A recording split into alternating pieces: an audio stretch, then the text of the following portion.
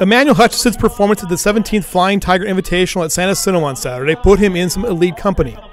The San Jacinto senior recorded 3 individual wins on the day, opening with a win in the 1,600 meters, the only time he's raced at that distance this season.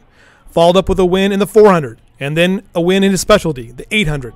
The times, they were impressive: 4:25 over 1,600 meters, 48:93 in the 400, and 1:59 in the 8, run at midday and in 90-plus degree temperatures.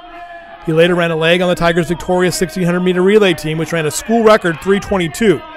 In Hutchinson's career, he won the 800 a record 4 times and tied former Diamond Ranch star Terry Prince for most career wins with 7 at the Flying Tiger. He was one of only 4 male athletes to win 3 individual events in a single Flying Tiger, and he was the first to do it on the track. His ultimate goal this season is to head back to the state meet in the 800, where he was a finalist in 2009. It's my first time running this season. And how did it feel out there?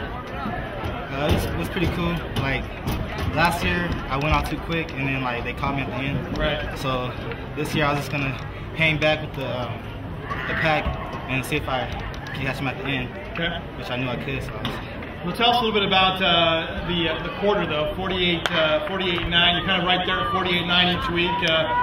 What do you think you need to do in the 400 to drop that time a little bit? The 400? Yeah. I really don't know because I just run the 400. And, I guess I need some more sprinter speed. Right. Because I really don't get tired on it. Right. Okay, so you run the 1600, then you run the 400. It's warming up here in the 800. A little bit harder work in the 800, right? Yeah. Okay, so what's the plan for the rest of the season? Are you going to be solely on the 800, or what are you going to do, you think, going down in the CIF? Going down to CIF, I'm going to go with the 4 and the 8, because I'm just going to, miles just some work. Yeah, some work. Right. And then, maybe I'll go to CIF finals for the 400, but then, over that, I'll just stay with the 8, and then try to work on my 8. Now, last year, you missed going to the state finals. Last year, going to the state meet. How important is it for you to be back to the state meet this year?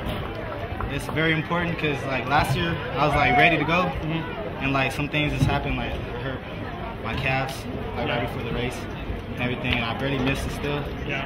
And I don't know, I wish I could take that back and work hard at the beginning, because I worked too hard, I guess, at practice, and then when I'm getting hurt at the meet. Right.